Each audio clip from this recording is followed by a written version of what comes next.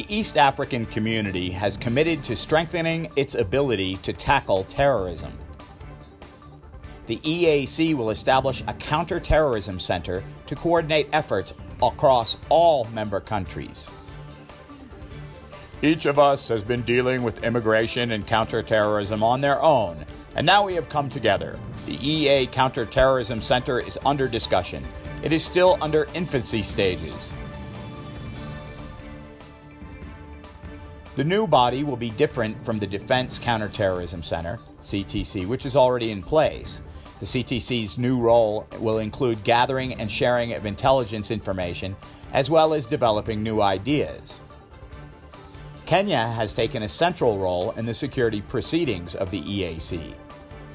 This is in part because the country has suffered numerous terror attacks over the years, as well as recently increased activity from Al-Shabaab across the border in Somalia. Both Kenya and Uganda contribute a sizable number of troops to the African Union peacekeeping operations there. Terrorism is a reality now. It is also evolving and becoming more sophisticated. It means that law enforcement body must also have a center point at where they can be trained and informed and can share ideas and intelligence information. Another important component of the EAC's regional security effort is the Eastern African Standby Force, EASF.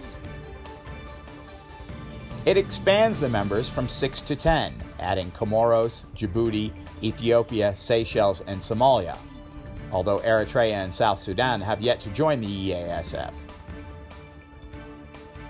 It has a fully funded 5,800-strong force in place since 2014. The EASF can be deployed within 14 days, and its role is reactive. The new body being formulated by the EAC will have a different mandate.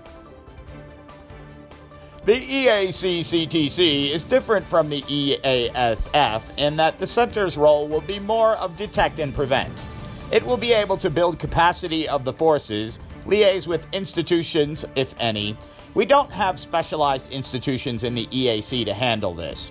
This is a recommendation which will be forwarded to the full council. This month, Rwandan troops were dispatched to Mozambique to fight the growing terror movement in the north of the country. The Rwandans had immediate success, retaking key territory. The insurgency leadership is thought to come from Tanzania.